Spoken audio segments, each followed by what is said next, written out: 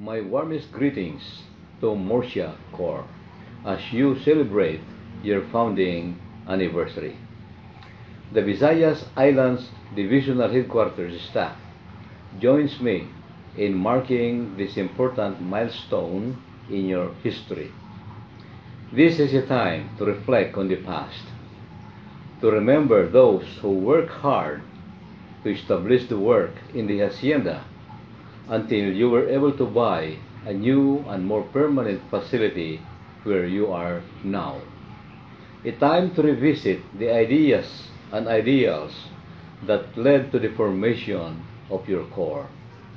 Let this occasion be an opportunity to retell the stories of the pioneers, their struggles and sacrifices to younger generations, that you may honor their memory and preserve the Salvation Army heritage that they work hard to achieve. You started with only a few, but now you are many, not only in numbers, but also in talents and creativity.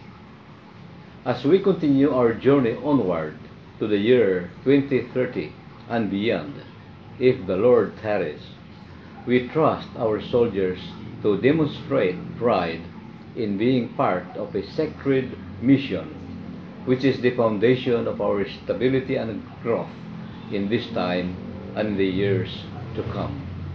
May you continue to serve God faithfully and do your part in fulfilling the call to mission, our territorial banner theme for the last 2 years. May this occasion also incite the camaraderie spirit within each of you.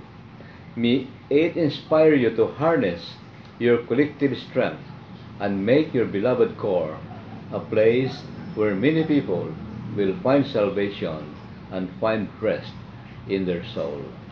May this journey of corporate success continue in the coming years. Again, congratulations and happy anniversary. May I conclude with a verse from the Holy Scriptures which says in Philippians 4:8 in the New International Version, "Finally, brothers and sisters, whatever is true, whatever is noble, whatever is right, whatever is pure, whatever is lovely, whatever is admirable, if anything is excellent or praiseworthy, think about such things." God bless Murcia Corps.